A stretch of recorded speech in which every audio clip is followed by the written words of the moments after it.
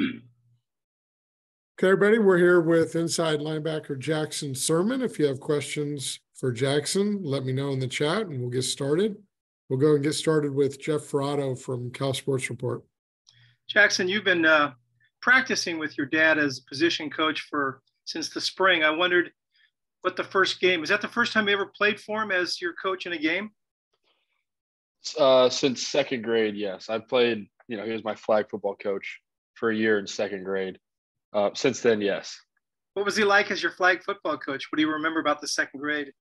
I think we're probably the most well-organized second grade flag football team in the area.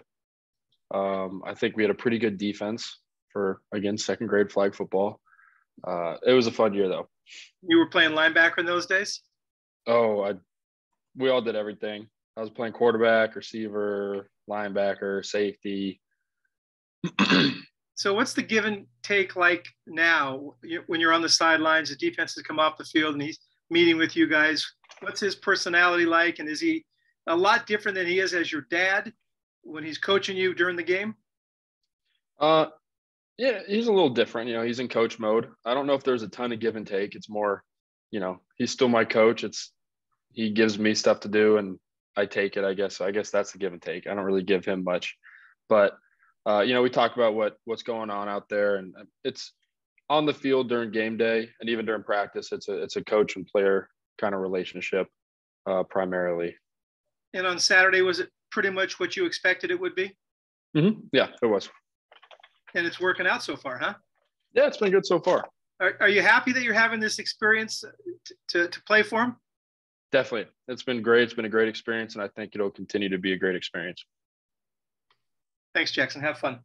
Thank you. Okay, we'll go to Steve Kroner from San Francisco Chronicle. Jackson, maybe a little bit different, but somewhat on the same line. You played against Cal at least 2 times, I think maybe 3. What was the experience like playing for Cal for the first time as opposed to being an opponent of Cal? It was great.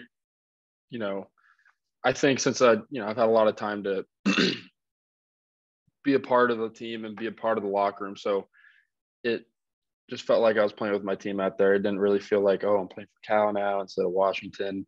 I was just out there playing with my teammates. I thought it was really fun. It was great to get a win, and I'm excited to play next weekend too.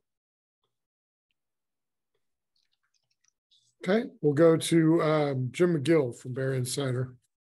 Hey, Jackson, how would you assess the way that you played and areas of improvement for you? And what would be your thoughts on the overall play of the defense in game 1?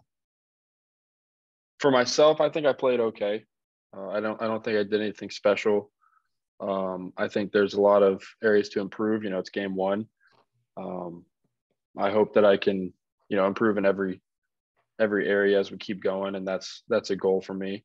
And I think maybe, I think the same thing goes for the defense. I think did some good things, and there's some things that we got to work on. But again, it's game 1, and that's part of the process. And, every week we're going to be striving to get better in every area of playing defense. Thanks. Okay, we'll go back to Jeff Ferrato with Cal Sports Report. Yeah, Jackson, I'm going to go back to the second grade again. What was the name of your Pee Wee team, and what town were you guys living in at the time? We were in Nashville, and we were the Destroyers.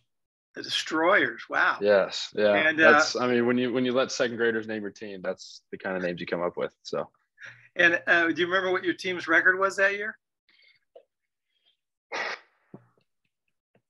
We lost 2 games. I remember we were playing up. We were playing, I think second grade, we were playing at a third grade league.